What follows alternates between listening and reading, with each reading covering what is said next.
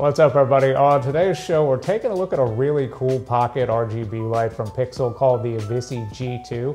This light currently sells for around $70, but you can actually get it for less if you check out the Fave Package website and use the discount code listed below. The light comes with a USB cable for charging and a tripod that's pretty similar to those small Manfrotto tripods.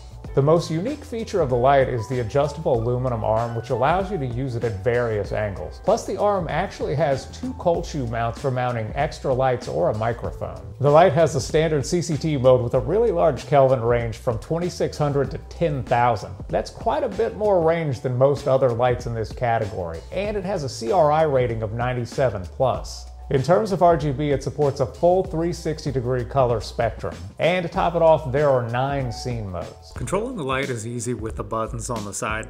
You've got a power button in the center, the up-down arrow keys at the top for controlling intensity, and the other up-down arrow keys at the bottom for changing between settings. In CCT mode, you can easily change between brightnesses by pressing the top button. The light will cycle between 25, 50, 75, and 100%. Or if you prefer, you can hold the top button up or down to change brightness manually. Now to change color temperature, you use the set button down at the bottom to scroll down to Kelvin.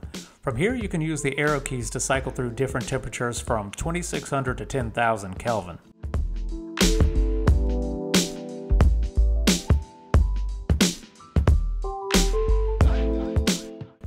To change modes, you can press the set button at the bottom to toggle from CCT to RGB.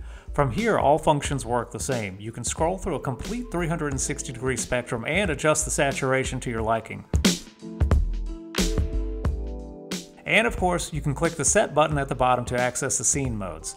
From here, each mode can be controlled using the same methods as the previous sections. You have 9 scenes ranging from SOS to Lightning 1, Lightning 2, TV screen, police, ambulance, fire truck, RGB slow, and RGB fast. Build quality of the light is a really solid metal design. It feels super sturdy and definitely inspires confidence. The light is controlled by the buttons on the side. It is worth noting there's no app for this light. The battery on this light is literally one of the best I've ever used. It's been cold here lately, so I've had to bring in some of the plants off the patio behind me. I've been using the G2 to light them at about 23% for like 6 to 8 hours a day. And I literally got about 3 or 4 days out of it before I had to recharge it. I mean, that's pretty crazy. And in terms of the light itself, this is one of the more powerful lights on the market. It's not just bright, it's actually really, really bright. The output from this small light is really impressive. Okay, to further drive the point home, I came out here into the field where I usually film, except for now the sun's pretty much gone. You can see like a little bit of light left on the horizon here. Again, this is the light at 75%, and this is the scene with no light at all. You know, I'm just in the shadows. Like, this would be unusable otherwise. And this is what it looks like at 100%. You know, and at 100%, I can actually back away a little bit. I don't need to stand like right up on the light. And I still get enough to light me even out here in the field well after sunset. Another thing too, I like how adjustable that metal arm is. It makes it so easy to get just the exact angle that you're looking for. This light has a ton of uses ranging from product photography to light painting to adding a splash of color to your YouTube studio or even nightclub photography or videography. Now, one of the things I use this light for all the time is product photography. Especially in the intros to these videos. Pretty much every intro that I film has used this light in some way, shape, or form. And by the way, what I'm filming right here is the intro to next week's Nikon D100 video. I like to use this light 2 different ways.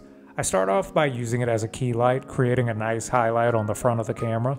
I'll film a few takes like this to make sure I've got what I'm looking for.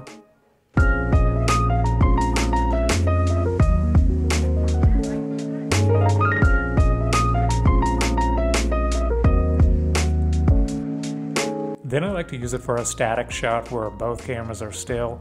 I'll pass the light over the top to create movement that way.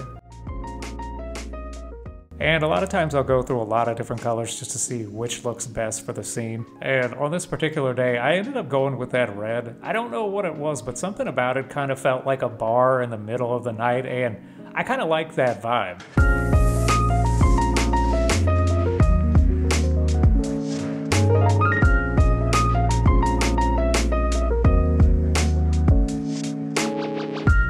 overall, this is a genuinely impressive light at a really good price. Anyway, I think that's all I got for today, guys. Thanks for watching. I'll see you again next time.